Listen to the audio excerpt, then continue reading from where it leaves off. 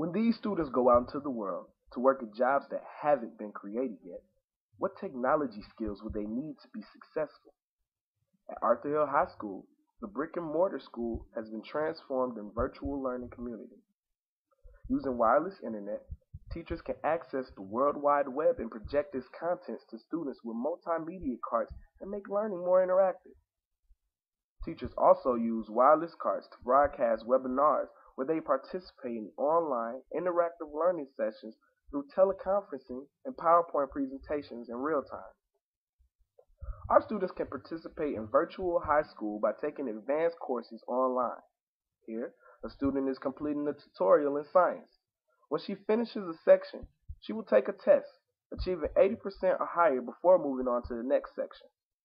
Students may also use smartphones in the classroom, accessing applications to help with research and collaborating with others.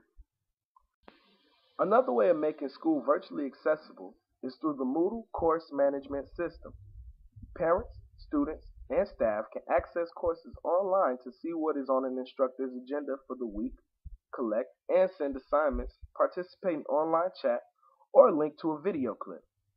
Moodle is accessible from home, permitting students who are absent to make up their work and participate with classmates.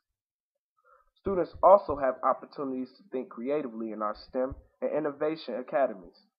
Here, students participate in project-based learning with multimedia presentations of students' products.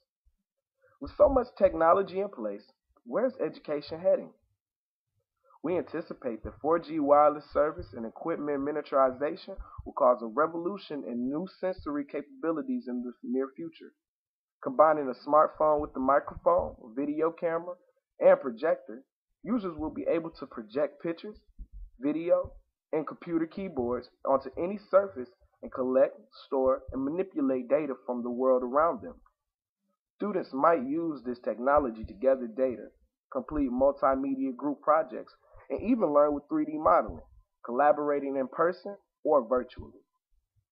Whether learning in classrooms or online, at Arthur Hill, the future is now.